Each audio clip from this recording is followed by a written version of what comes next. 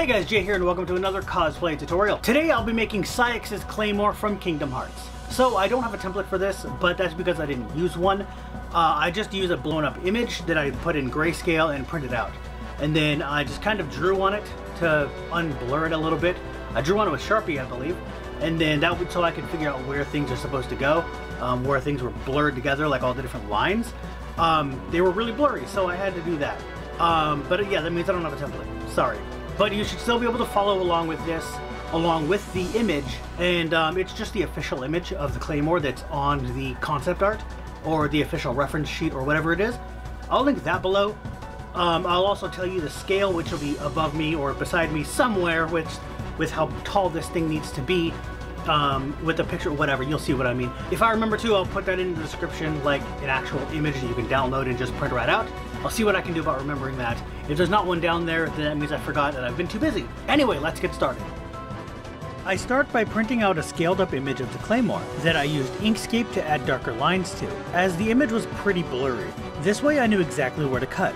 Then I cut off the head and didn't print it out with the handle, and traced the body onto 10mm HD foam. I'm only using this foam because I don't have any other use for it. It's a little harder to work with, so this means I can use it up a bit more. I use a long T-square ruler to mark where I'm going to cut out a channel for the support rod, which will be a wooden dowel. Then I cut out the entire body using a utility knife, keeping it at a 90-degree angle. I also use a smaller X-Acto knife to get into the little circular cutouts. I also cut out the channel, which is about half an inch wide, as well as I cut out two more body pieces from normal 10mm EVA foam. And here's how the layers fit together. To glue all the layers together, I use contact cement. I brush it on with a cheap wide brush to get the fastest coverage, and use two layers because the first layer always soaks into the foam. Then I put the pieces together. If you want to, you can rough cut the two outer layers and line up the center layer to your outline, then cut the excess off. But I'm gonna sand it anyway, so it's not a big deal. Just make sure the dowel can still fit in the channel.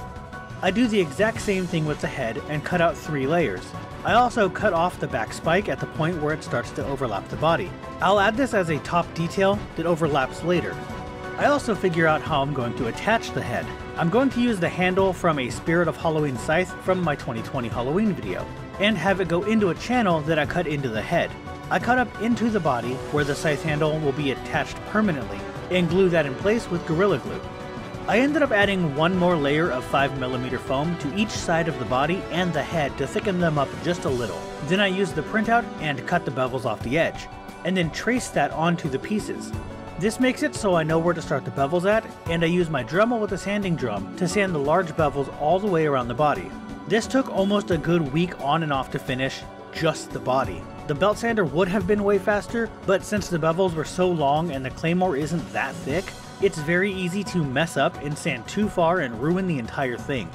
I also had to be careful with the head, because I had to do this on the inside cutouts without removing foam from the spike edges, because those need to stay at 90-degree angles. Also, the head's layers didn't match up that well, so I used a utility knife with a brand new sharp blade to cut away the excess to line up the edges a little bit better. This is basically impossible to sand them flush without hitting other parts of the head and gouging pieces out, which I don't want. For the top raised detail for the spike piece on the head, I used the rest of my 10mm HD foam, as well as a layer of 5mm foam under it to thicken it up just a little more. I made one for each side, and after cutting it out normally, I drew a line where I wanted the bevels to start, and then used a utility knife to start taking some of the foam off to make sanding a little bit faster. I also did this on the rest of the bevels, but I forgot to mention it. Okay, so it looks like I completely forgot to talk about this part. Before adding the extra 5mm foam to each side of the head, I cut out a channel for the scythe handle piece to fit into. The 5mm foam coupled with the spike detail piece will completely hide the channel. Then I glue the spike detail onto the head, and I used contact cement again. And now here's what it looks like with the head attached. I won't glue it in place, as making it come apart will be much easier and better for storage and travel. I used the inside of the piece that I cut the bevels off of on the printout to figure out where the diamond and line details go on the faces of the body, and then mark those out with a Sharpie. Then I used a T-square ruler to make sure I get the lines straight and cut shallow lines along the marks that I made. Technically these look like they're drawn on in the games and cutscenes, but this separation looked really cool, so I decided to do it.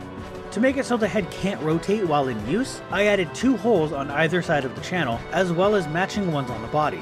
and use 2 1/4-inch dowels that are about 3 inches long as supports, which are glued into the body side of the prop. This will also help align the head when putting it together.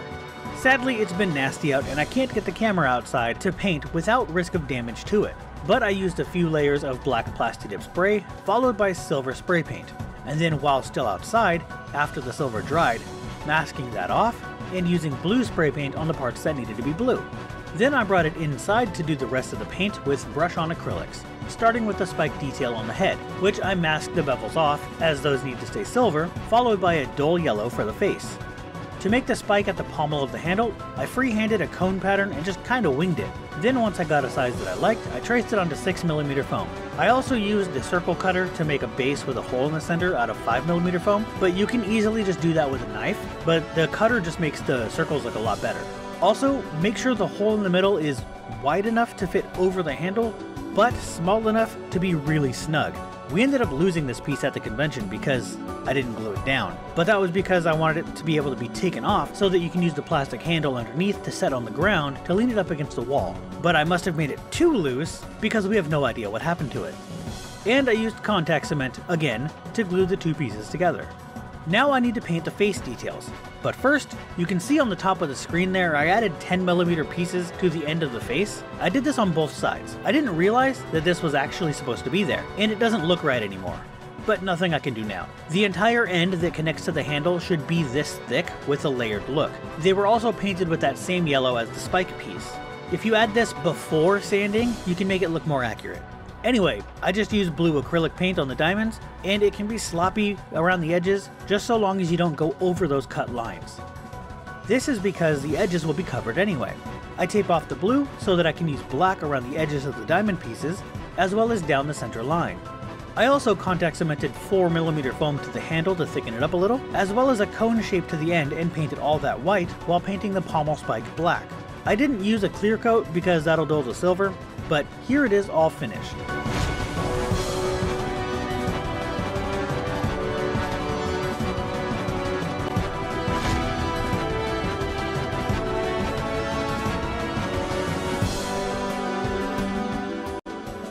Alright, so that's the tutorial on Saix's Claymore from Kingdom Hearts. So I did mention in the tutorial that it comes apart into a bunch of different pieces. So that is, I'll show you right now actually. So it's really hard to do this just right here without it being on the table, but the handle comes off. Well, I should do this first actually. This is the back side, so all the seams are showing on the back side. That way it's the good side for pictures and the bad side is just what's up against you so nobody sees it. But, so this comes off, and I did mention we lost this at the convention. This is a new one that I made. This isn't painted, this is just raw foam right now, just for this part of the video. But, that one's on a lot tighter, so it's not gonna fall off. The other one was like falling off really easily. Anyway, so that comes off. That way you can set it down on this end and set it up against the wall or something. And then this comes off, and this just goes in a box. As you can see, this is quite a bit longer than the dowel that's inside it, so that shortens it a little bit for the trip when you're going somewhere. And then put that down.